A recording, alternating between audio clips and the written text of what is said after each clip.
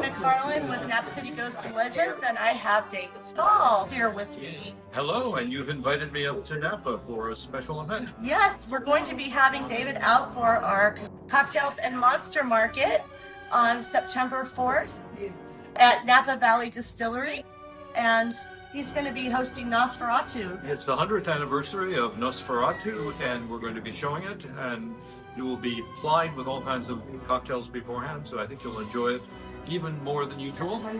Are we going to do the original version, or are we going to do... This is the original.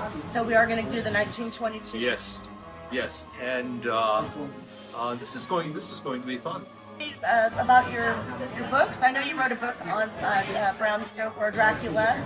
I've written a number of books on Dracula, and I guess my most famous book is The Monster Show, yes. The Cultural History of Horror, also Hollywood Gothic, The Dark Carnival, and Something in the Blood, the untold story of Bram Stoker, the man who wrote Dracula.